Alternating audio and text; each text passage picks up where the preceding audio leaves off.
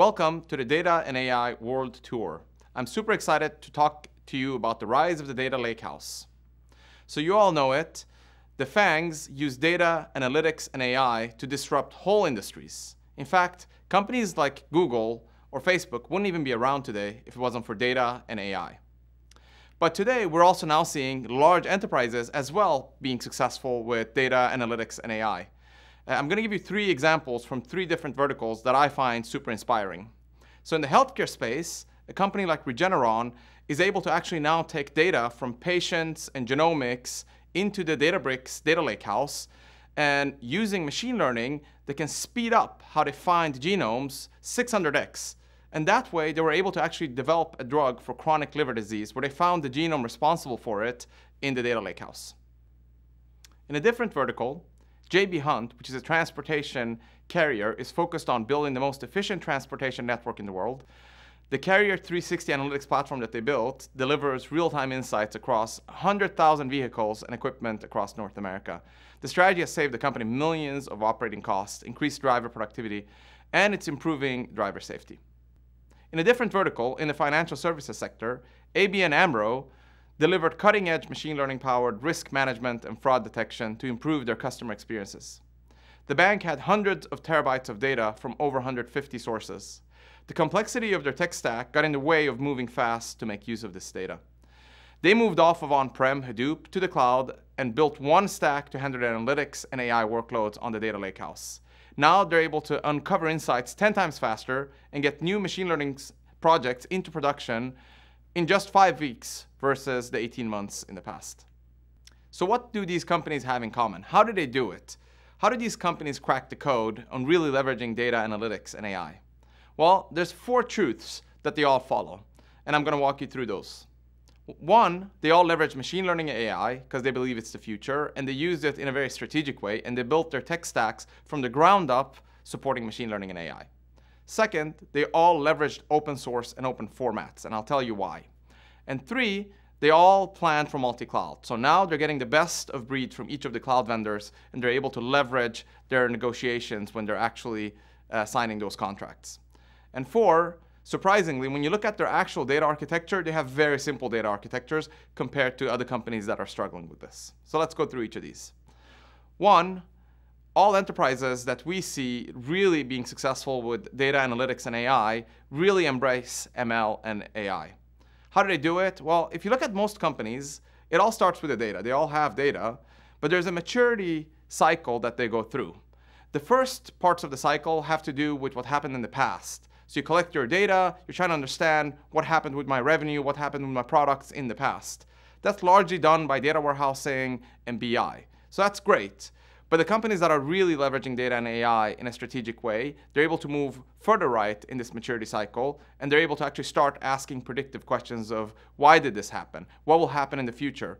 And can we automate this so that we can actually actuate based on insights that we're getting out of the predictive analytics? So this is really important, and it's very, very hard to bolt on predictive capabilities later on in the cycle. You can't start with a tech stack that's just built for the past and then add on later data science and machine learning. You really have to get that right from the beginning. Second, enterprises really embrace open source and open formats when they're successful with data and AI. The reason for that are threefold. 1, they want to really leverage the breadth of the ecosystem. In an open source community, there are lots of different tools, software being built that support these formats. They all work together, and it just continues to grow. That way you can leverage this ecosystem that's being built every day.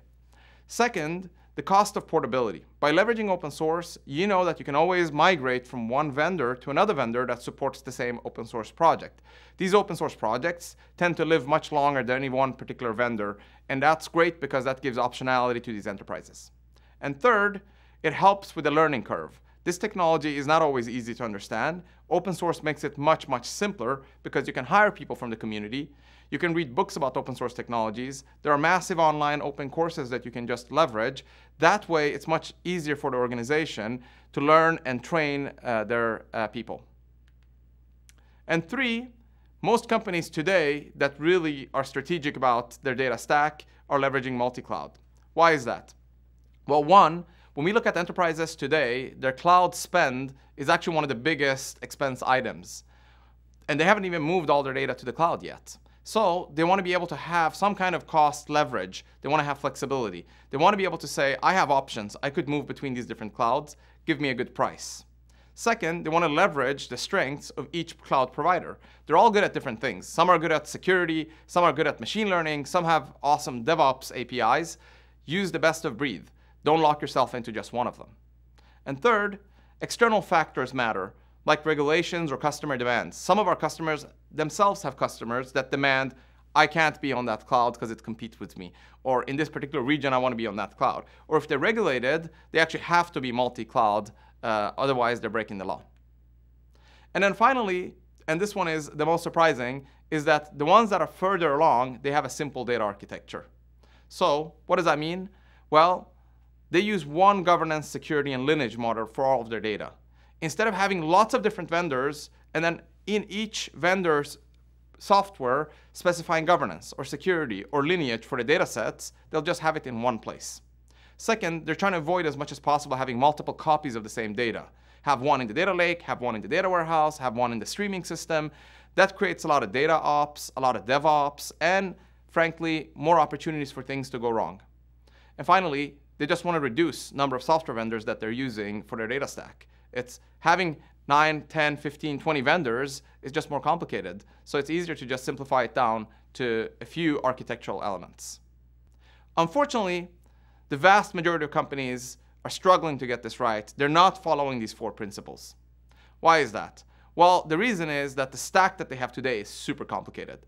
Essentially, all enterprises today store the majority of their data, first and foremost, in a data lake. But then on top of that, to make value out of that data lake data, they have to build 4 separate stacks. They need to have one stack for data warehousing. That's where you use your SQL. You have your data analyst. That's a whole stack where you do EDLT, data warehousing, BI. That's separate from if you want to do data engineering, where you want to have your batch workloads. There, you might be using Spark, and you're using orchestration engines. And maybe you prefer using languages like Java or Scala. That's a separate stack. And then if you want to do more streaming, that's yet another stack, different type of people you have to hire. Now you have to use schema bus like Kafka. You have to build streaming engines. You have to use real-time databases. And then finally, to do machine learning and AI, you leverage yet another stack where you're now using data science and machine learning and model monitoring and these things. This is very complicated. In the end of the day, you really just have one type of data. You have customer data in one form or another, and you want to leverage that to do different types of analytics. Why should you have to build 4 separate stacks? So why is all this complexity there? Where does it stem from? Well, it turns out that it's actually 3 roots of evil here. One, you have 2 separate copies of the data in 2 incompatible systems. One which is open, which is the data lake, and one which is proprietary, which is the data warehouse. And these 2 systems are not compatible. Second, you have incompatible languages and interfaces. You have a SQL stack, and then you have a Python and Java stack, and these 2 don't mix well. And then finally, you have to do governance and security models for different systems in different places. In the data lake, it's all about files. In the data warehouse, it's all about tables. And that creates an impedance mismatch between these 2. So at Databricks, we're very excited about the new paradigm, which is called the Data Lakehouse. The way that works is that you have your data in the data lake that all the cloud providers offer.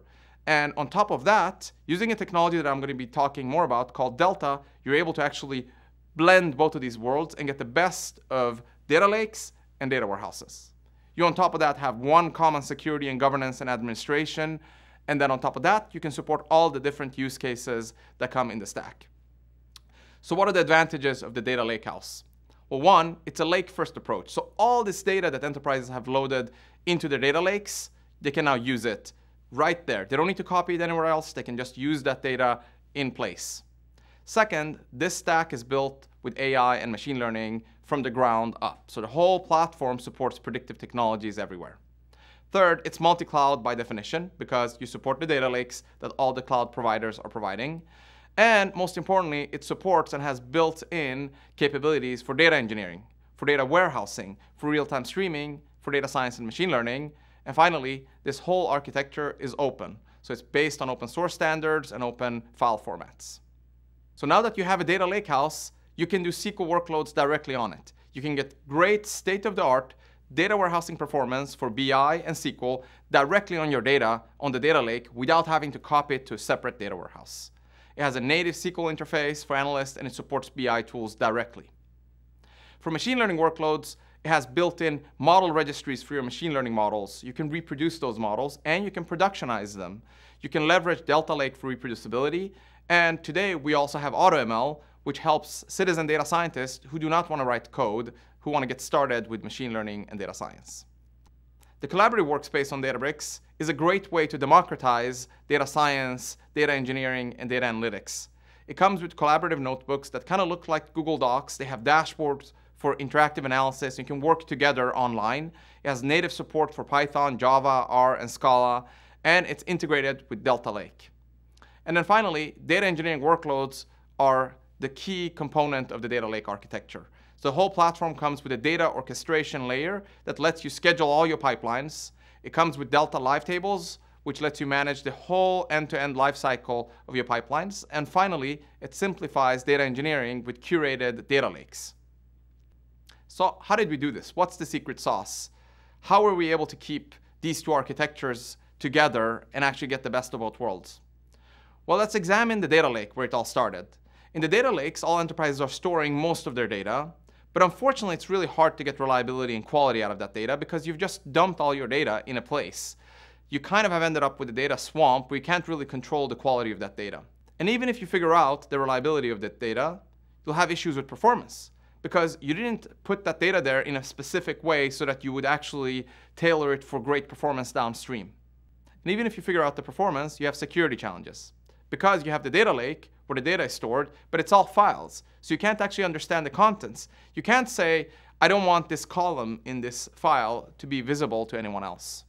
And then on top of that, it's really hard to run traditional data warehousing workloads, let alone SQL. So how did we do this? Well, with the Delta Lake project, you have your data in the data lake, but Delta enables you to get ACID transactions, which are known in the data literature to provide reliability and quality to your data sets. Now you know that all your data is correct, and you can have schema that you're enforcing on that data. Once you have that, you have the reliability and quality in place. We also add indexing and caching and auto-tuning to that data that you have in the data lake and that you've collected over the years. So now you can actually get great performance downstream. And on top of that, we now provide a lakehouse security model where you can get fine-grained security all the way down to columns and rows in tables or files, so you can get best of both worlds. And on top of this, we've built analytics, ML, and streaming and batch, and it comes with full Python and SQL support. So how are others leveraging the data lakehouse? Well, I want to talk to you about Atlassian, one of my favorite partners.